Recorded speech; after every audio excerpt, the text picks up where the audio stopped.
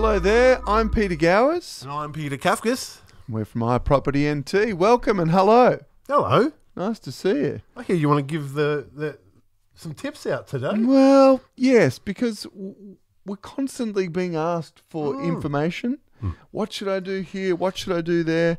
We talked about some buyer's tips last week or the week before, whenever it was. Yep. So I thought, let's bang out some seller's tips today. Oh, you sellers are in for a little treat today. Let's take it away, Gowers. Now, this is not to say that this is the be-all and end-all and it's not exhaustive, but this is 5 tips that will really help you when it comes to selling your home. Beautiful. All right, so let's kick off with number 1. Simple and obvious, but tidy up your garden and tidy up your house, inside and out. Make it presentable for everyone to instantly walk in and feel warm and welcome.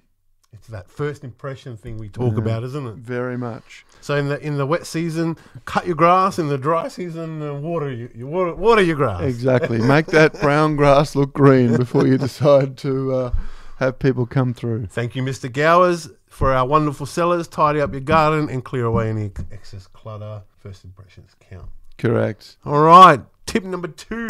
Number 2, get out your toolbox. Sorry, I jumped on you. That's okay. Yes, okay. Get out the toolbox. No, it's fine.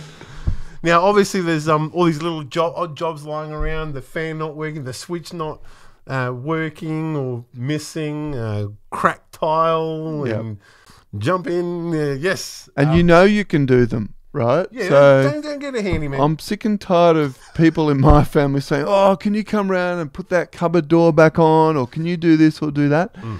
Go and buy a $10 screwdriver kit from somewhere, and go and figure it out. All right, number 3. Tip number 3.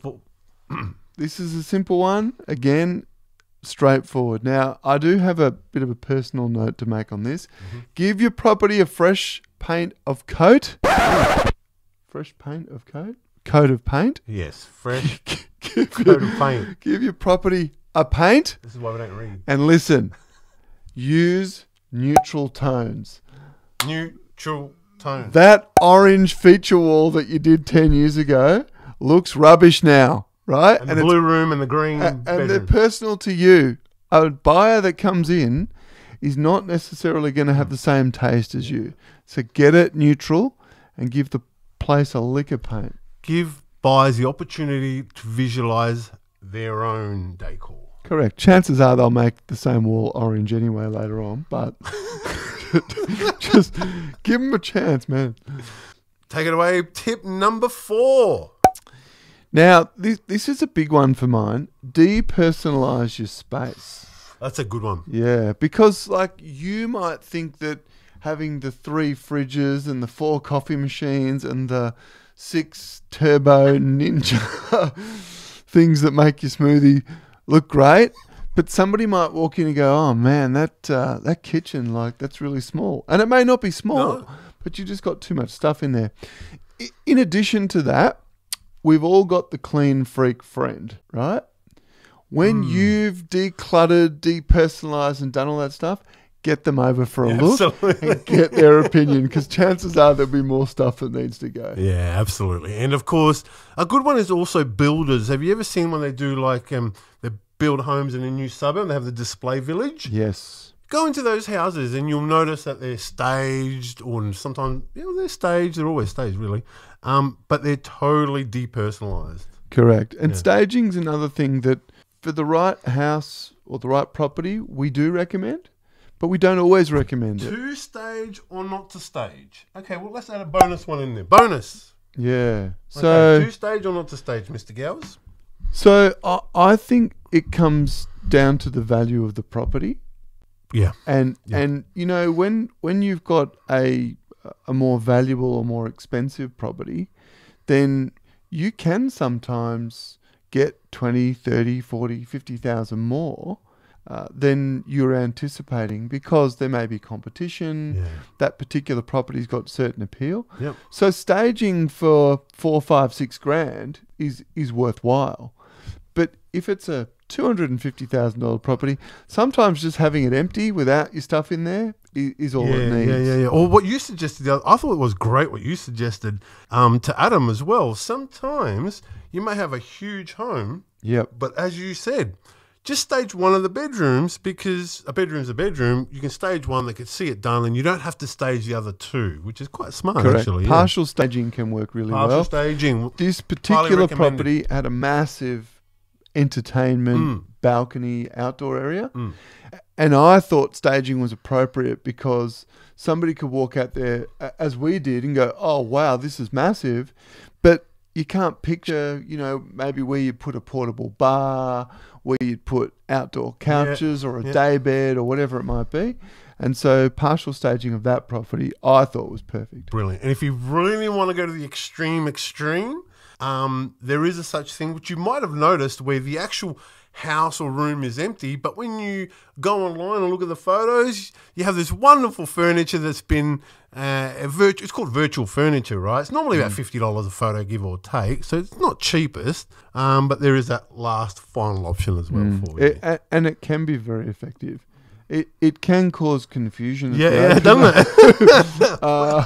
Where's all the stuff I saw in the pictures? Did somebody rob you? Anyway.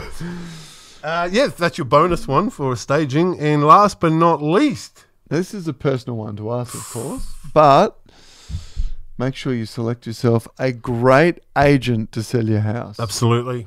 Now, a great agent. Where do we start? I mean, that in itself is a list of about 50 things. But let's keep this short for our wonderful audience. So, an agent who's interested in your place, firstly, because some agents walk in there and they're like, oh yeah, I can sell this, blah blah, tick a box, here we go. But sometimes it's that personal connection between the agent, you, and the property, which gets them interested and gets them into the process of selling. Agents that use the most up-to-date and modern marketing techniques, because if your place isn't marketed, no one's buying it. Sometimes, and you got to be not sometimes, actually a lot of the time, be careful what you're quoted on a selling price. Make sure there's evidence to go with the price that you're being quoted, because there's nothing worse as an agent than when you're dealing with someone who's selling their property and they say, oh, well, I spoke to so-and-so and they told me they could get $50,000 more than you're quoting. Yeah, well, you know what? Go with that agent, because you can most probably get $50,000 more. Yeah. No. As long as there's evidence to support the price that you're quoting. And remember too, we do sometimes, in certain markets, we do get above the asking price when we sell a property. We don't do that by overquoting it in the first place. So how do you find a good real estate agent? Do this on them. Next time they pop over and do a presentation and say that they've done all these wonderful things, say, I want you to show me the last 5 sales and what you've achieved for them as per suburb average. And then you'll find out if they're giving them away at auction or not. And you can look at the steady, sometimes rapid decline of the asking price. That's a good one. So thanks, guys.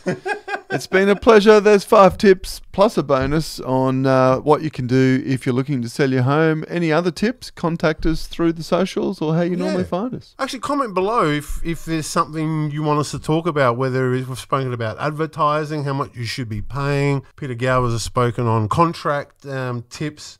I don't know, maybe you want us to do a video on how much commission I should be paying or whatever. Let us know. Drop a comment below. Or you might have sold a property and there's a tip we didn't mention that you thought helped you to sell your place. By all means, tell us. Let us know. We'll do a video on it and we'll interview you as well. I'm Peter Gowers. I'm Peter Kafkas. We're from iProperty NT. We'll catch you next time.